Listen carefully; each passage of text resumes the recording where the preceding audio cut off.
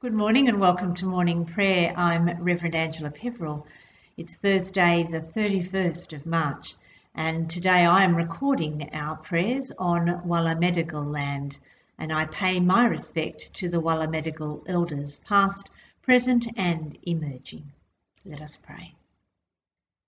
This is the message we have found from Christ, that God is light, in whom there is no darkness at all. Glory to God, Father, Son, and Holy Spirit, as in the beginning, so now, and forever. Amen. Our opening canticle is a song of God's herald. Go up to a high mountain, herald of good tidings to Zion.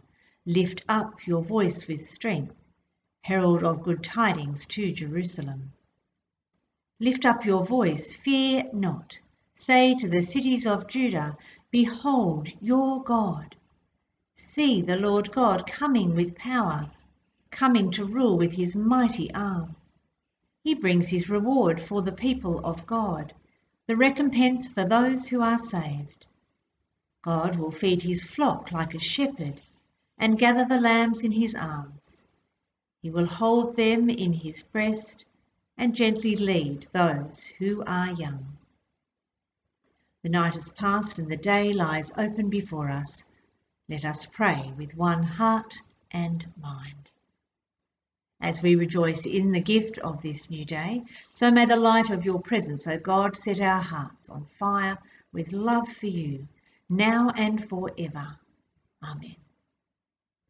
Our psalm this morning is a portion of Psalm 106, beginning at the 20th verse.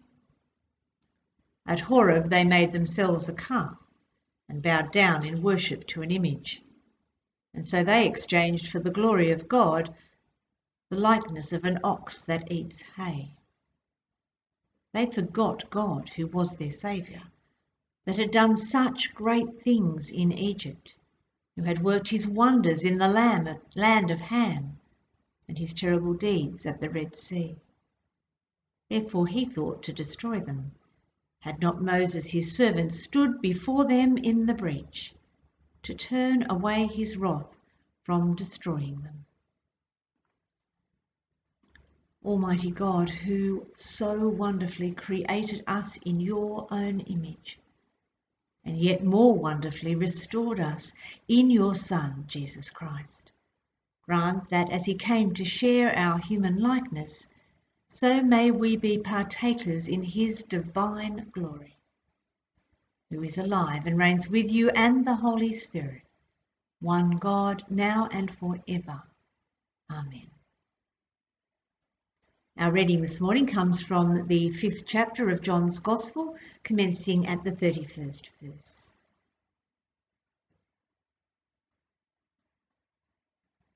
If I testify about myself, my testimony is not true. There is another who testifies on my behalf, and I know that his testimony to me is true. You sent messengers to John, and he testified to the truth. Not that I accept such human testimony, but I say these things so that you may be saved. He was a burning and shining lamp, and you were willing to rejoice for a while in his light. But I have a testimony greater than John's. The works that the Father has given me to complete, the very works that I am doing, testify on my behalf that the Father has sent me. And the Father who sent me has himself testified on my behalf. You have never heard his voice or seen his form, and you do not have his word abiding in you, because you do not believe in him who he has sent.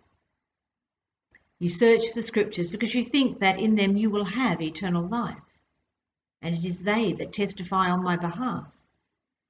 Yet you refuse to come to me to have life. I do not accept glory from human beings, but I know that you do not have the love of God in you.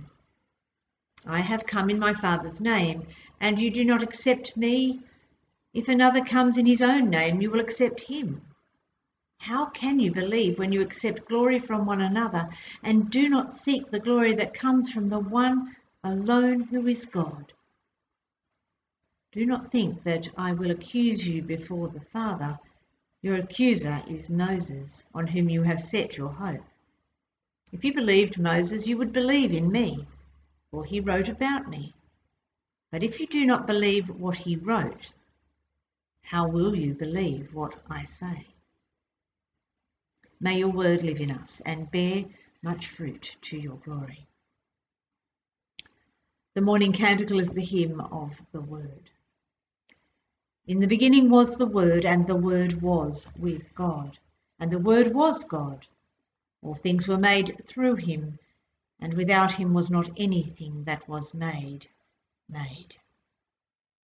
In him was life, and the life was the light of all people, the light that shines in the darkness, and the darkness cannot overcome it.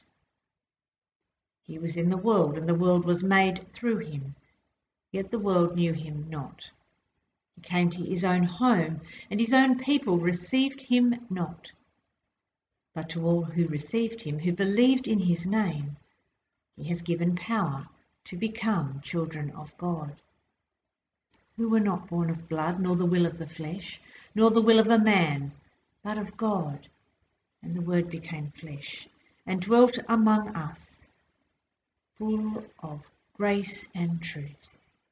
We have beheld his glory, glory of the only Son from the Father.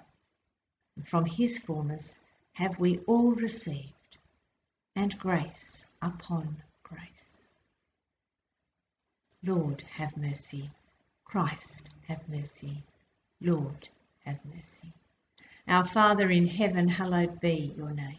Your kingdom come, your will be done on earth as it is in heaven. Give us this day our daily bread. Forgive us our sins as we forgive those who sin against us. Save us from the time of trial and deliver us from evil. For the kingdom, the power and the glory are yours, now and forever. Amen.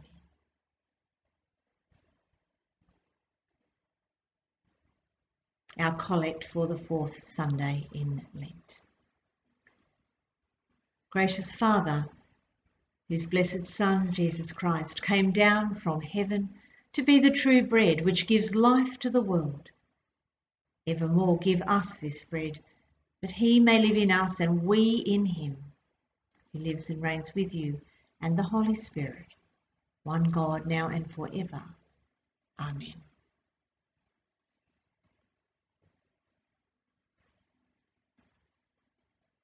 Today we say our prayers praying for peace.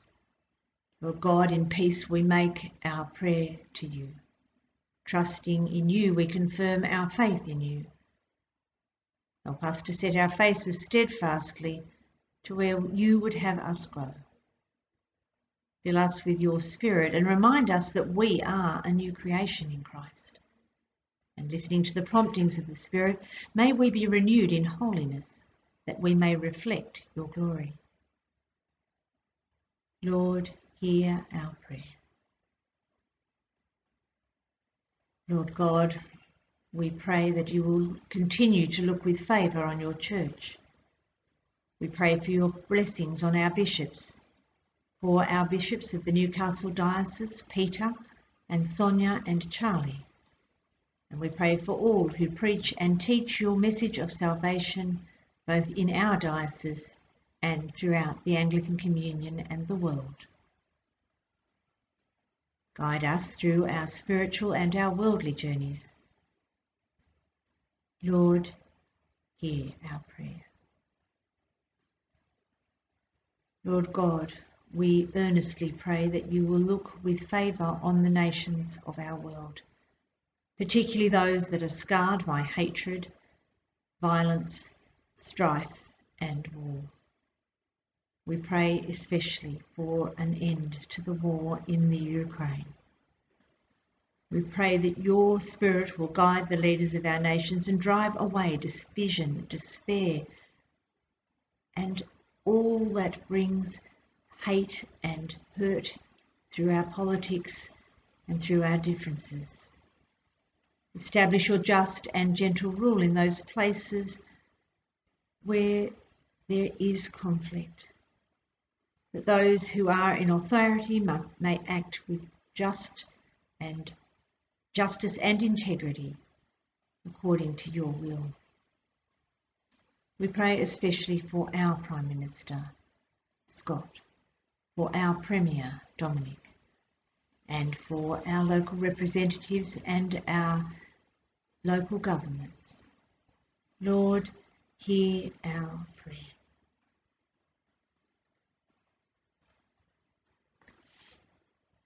Lord God, look with favour on those who are in any need or distress, for those who suffer.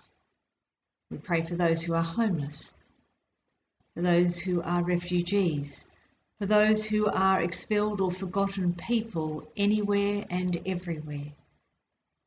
We pray for those whose lives have been so adversely affected by the rains and the floods, and we ask that in any ways that we can, that you will help us to use our gifts and talents to the greater good of those who are in need, and especially those who are in need at this time. Drive away our complacency and our apathy when we know in our hearts that we can do more to sustain those who are in need. We pray especially for those who have asked for our prayers, and we ask, Lord God, that you will mend broken relationships, heal bodies that suffer chronic pain or illness, and strengthen and deliver all those who are troubled. Lord, hear our prayer. Lord God, we pray for the immortal souls of those who have died recently, that they may share with your saints in glory the joy of heaven, where there is neither sorrow nor pain, but life everlasting. We pray for the souls of those whose anniversary of death occurs at about this time. Rest eternal grant to them, O Lord, and let light perpetual shine upon them. Lord God, we lift these and all our prayers to you in confidence and faith, through Jesus Christ our Saviour. To him be praise, dominion and worship, now and forever. Amen.